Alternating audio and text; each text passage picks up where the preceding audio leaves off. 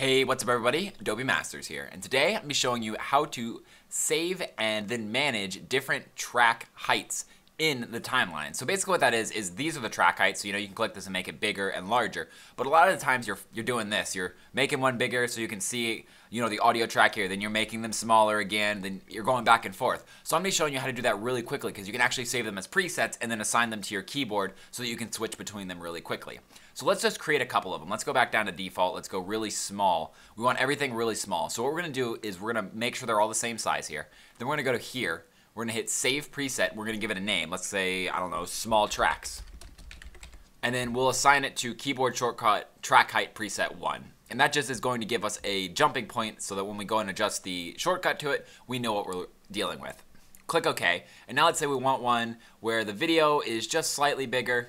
Just enough that you can kind of see the thumbnail here, but all the audio is really large, so you can actually see what's going on with the audio. Maybe we just want to make it so that only the first track is really, really large so that we can manage the main audio track.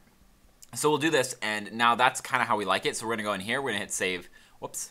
We're going to go in here, we're going to hit Save Preset, and we're going to make this Large Audio 1, like so. And let's assign that to Track Preset 2, and then let's just make one last one. Let's make them all really large here, so I'm just going to make these all large, and so this is the last one. Is going to be saved as Large Timeline, and so we're then going to assign that to Track Preset 3. Now, anytime you click on this, your presets are right above here, and I'll show you, yours probably won't have shortcuts right away, so I'll show you how to put those on there, but you can see them, and then in parentheses, they're shortcuts. So let's say we wanted to go back down to small tracks, click that, back down to small tracks, large timeline. We got all the big, they're all really, really big here. And then if we go here and we go to large audio 1, see it shrinks everything down and only audio 1 is large. And now I put this on Shift Z, X, and C so I can quickly switch between them on the timeline like so. So let's go and actually adjust these keyboard shortcuts. So what we want to do is we're going to go to up to Edit, then down to keyboard shortcuts. Control-Alt-K will also get you there. I believe it's Command-Alt-K on a Mac. What's really neat about this is you can just click things. So like, let's say if I hold Control, these are all the buttons on Control. If I hold Control-Shift, these are all the buttons on Control-Shift. Control-Shift-Alt, there's not many buttons on this. And you can see the modifiers over here, and you can kind of see commands. So what I saw was I went down here and I typed in height. Just all you need is really just H-E-I-J or G right there, and you'll see that they're all right here. And I assigned these 3 shortcuts. Why did I assign these? Because if you hold down the Shift, let me delete these out of here really quick. So now they don't have any shortcuts. This is what it'll probably look like at the beginning.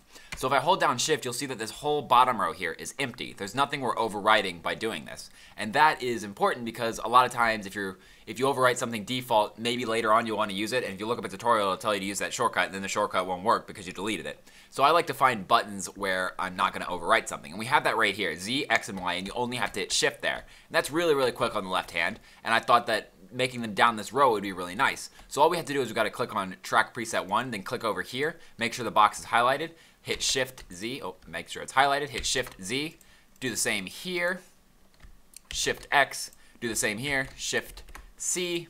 Over here we could do Shift V, and now they're all right there. So now when we click OK and we go back to this, you'll notice that they are all right here, and you can just, like I was doing before, switch between them.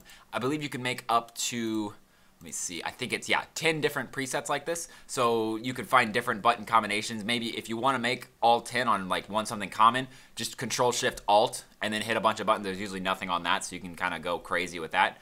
But that is basically it on this tutorial. It's something that's really, really sort of simple to do, but it can save you a lot of time. I mean, if you reduce the keystrokes of having to go over here and, zoom this up and zoom this up, it's never a perfect science getting these right. You can save all the stuff that you normally go to and then, make adjustments. So I could go to, I could hit on here, I could go, to like that, and then I'm like, oh, I didn't want it that big. Adjust it. So instead of having to adjust all of them, all I have to do is just adjust one sort of good little